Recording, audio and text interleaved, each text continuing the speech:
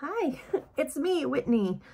This is my second video of the day and I did not anticipate making this, but I did a Juvia's Place haul earlier. You may or may not have watched that. If you did, you saw me apply this lipstick. It has been a few hours. So I did that, probably put this lipstick on around 11:15 this morning and it's now 10 till 3, I think, or close to it. This has been through a nap and a meal. We got a little bit of smudgy smudge up here, but otherwise you cannot tell that this lipstick has been on for 3 hours. So, ooh, good stuff. It does transfer just a teeny tiny bit, like not a ton. Like I feel like this would survive a night out. If I went out, I would know for sure. I was not intending to put makeup on today because I just wasn't, but since the lipstick's on and I do have to go out in public, I figure I may as well just put a little bit of makeup on around this lipstick because it's already there. And it would be more trouble to try to take it off right now than it would be to just slap on a little bit of makeup in order to make the lipstick look better and more reasonable. So I'm just slapping on a little bit of foundation real quick. That's not the best brush for doing around my eyes. I'm doing things wildly in reverse. Just gonna do the whole eye area real quickly with my Moda Glow brush. I'm not doing anything elaborate. I just want, again, something that's gonna make this lipstick look a little less out of place, which mostly is gonna involve putting on eyebrows because I just think it looks crazy. I've got these light ice eyebrows up top and these dark, dark lips underneath. So may as well not waste a good lipstick.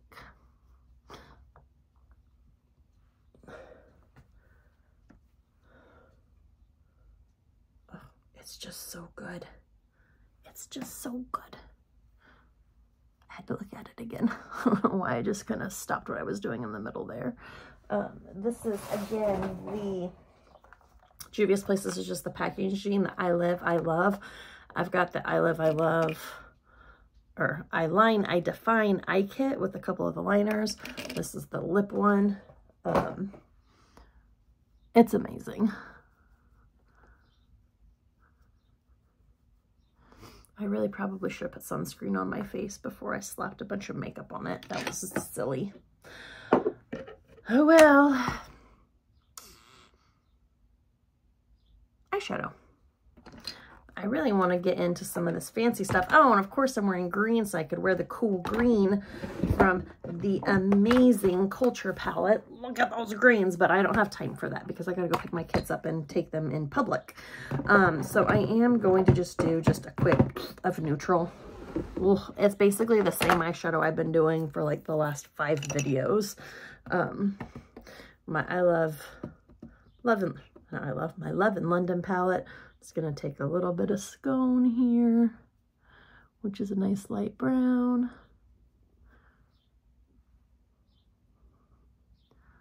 And just get that dusted in there.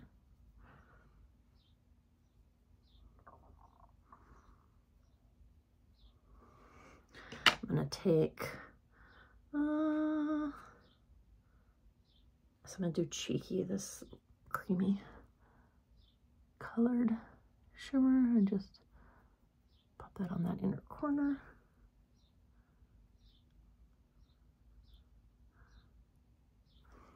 Beautiful. I am going to forego eyeliner today because honestly, I'm going to have enough of a chore getting this lipstick off. I don't want to play games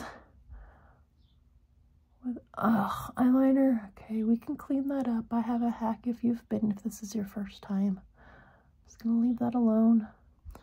I'll come back to it. This is L'Oreal Panorama. I really need to start writing the dang date. I opened my mascara because I cannot remember how long I've been using this. I've been using it for a little bit, but it seems like I should be coming up on its throw me out and start using fresh mascara date. I typically try to keep it around 3 months. And that's for my everyday mascaras. Mascaras that I don't use every day, like my colored Pat McGrath mascaras. I will keep those until they don't work anymore. I use them maybe once a month because I don't want to, one, like over contaminate them, or two, use them all up because they're so pretty and expensive and I can't afford to replace them really. So I don't use those as often as I probably could or should, and I'll keep those a lot longer. But my everyday mascaras like this, I tend to swap out every 3 months or so, and it's easier to keep track of that if you put the date on the tube. Imagine that.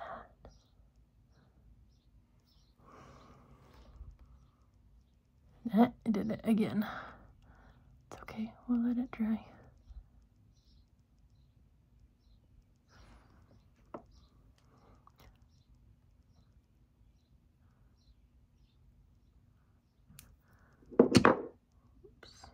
Okay.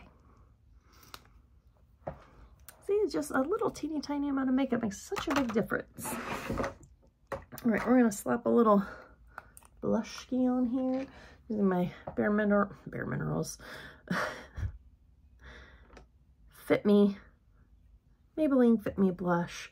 This one is called Plum, a little purpley.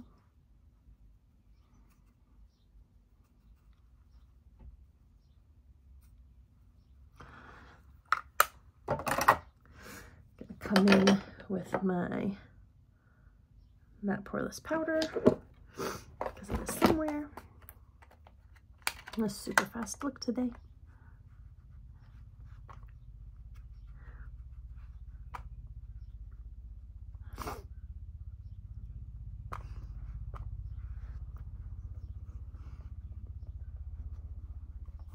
Okay, now let's deal with these brows. My brow pencil is buried. Got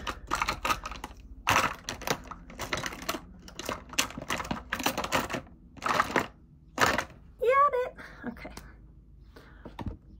And what I was gonna do, quick and dirty, fill them in, darken them up.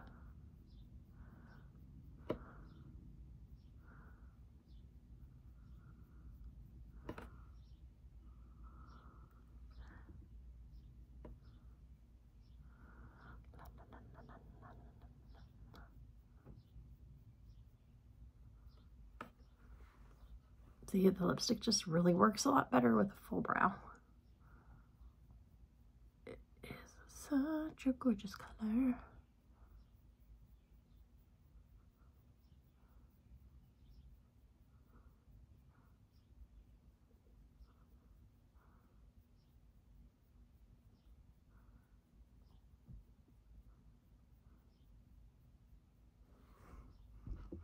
Here we go.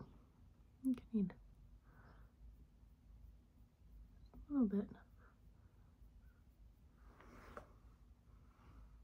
Okay, that's it. That's all I'm doing. I am going to go in with my clean spoolie when I find it, and there's a really sensitive piece of skin. I may have to, yeah, my finger's going to work a little bit better. That's pretty rough on that tender piece of inner eye skin.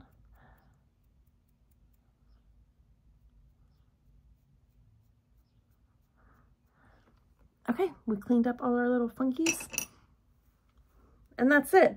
I could take my hair down. I do have a couple braids in. It's crazy that this was curled yesterday. Anyways, that's it. That's all I'm doing. Nothing crazy big. Just wanted to kind of even out this face. So thanks for watching. Have a great day. Bye. Oh, I went to turn my light off instead of stop recording. Okay, we're going to try this again. Thanks for watching. Bye-bye.